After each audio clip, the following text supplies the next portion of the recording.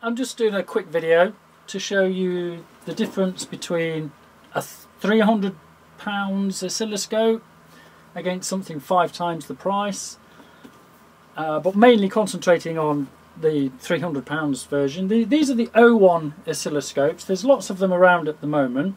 This is a 100 meg version. You can have battery to make it nice and portable, have a battery with it. I think that's an optional extra.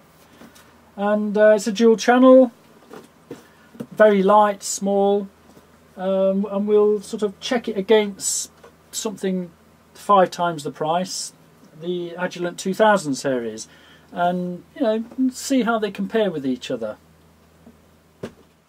The Owon is designed to be sort of nice and portable, hence the battery operation.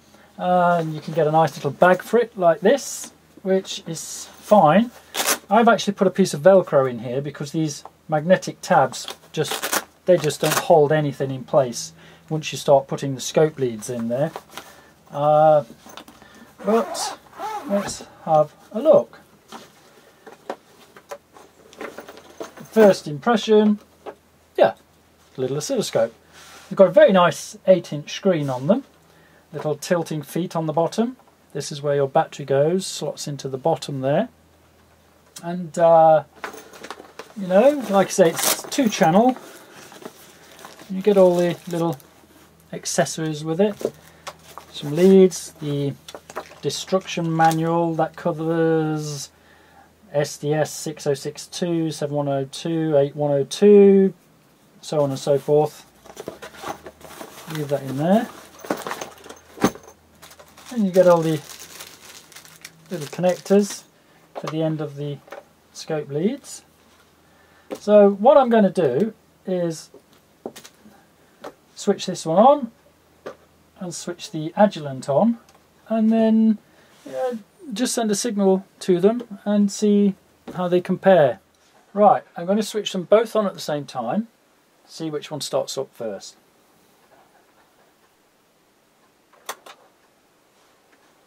Okay, the Owon's lit up. It's a bit unfair this, because the Agilent's got 4 channels and it's going to do a heck of a lot more. And it's ready, 13 seconds. Not bad. Come on Agilent, you can do it. Keep going. 25 seconds.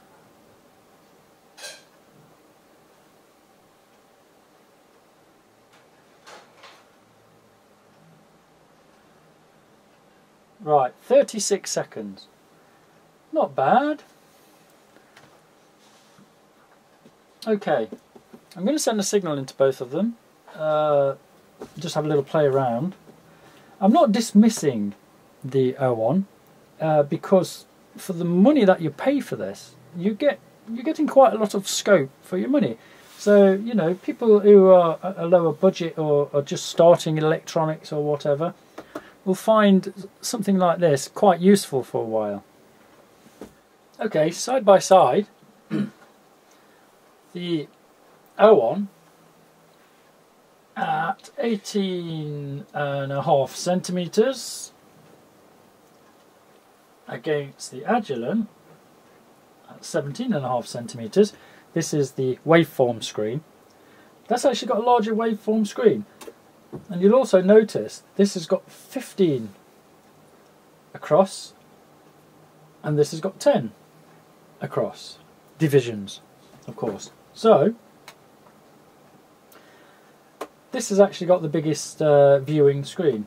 Anyway, let's put in some signals and see how they cope. Both instant. Let's just stop that.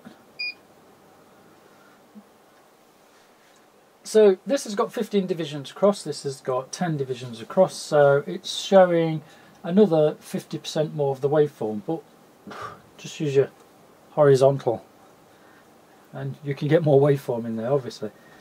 Now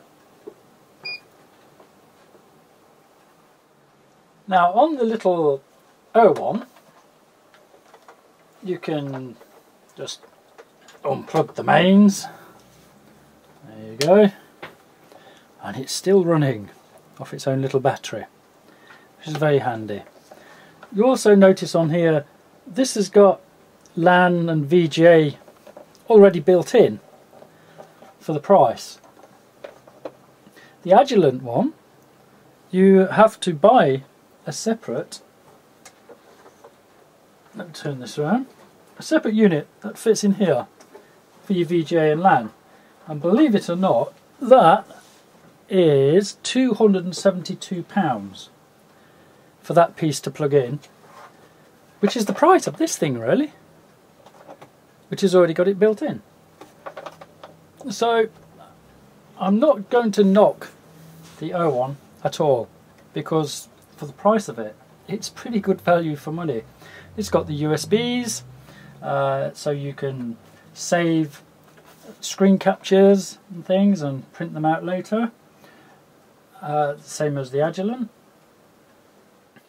So for a handy little out and about oscilloscope, if you need something portable and you need something on a budget, then the little Owon's going to perform okay. There's no problems with it there.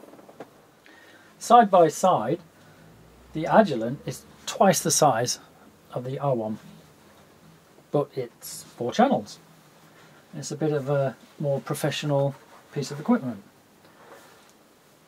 There's not a heck of a lot in it at the front, but it's small, and it's, you know, they've even got this sort of little indentation in the back to make it super slim. All the charger and everything is all built in there to charge the battery, and just plug the mains straight in and off you go. This also comes with a pair of 100 megahertz probes. The Agilent has 150 megahertz probes, and by the time you've put this away in its bag,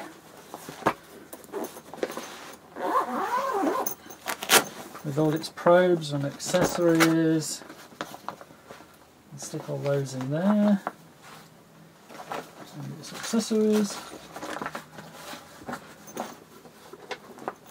it's still lighter than the Agilent. So money wise, something on a budget, they're fine. These are okay. They're not as bad as you think. So sorry, that was just a quick video, not very informative, but I just wanted to show you the difference between something nice and cheap and cheerful that does the job, against something, you know, at 5 times the price. And for those of you who like to look for the little extras, if you go into Utility, Options, Preferences, Screensaver, and you type in Trek, this is your screensaver.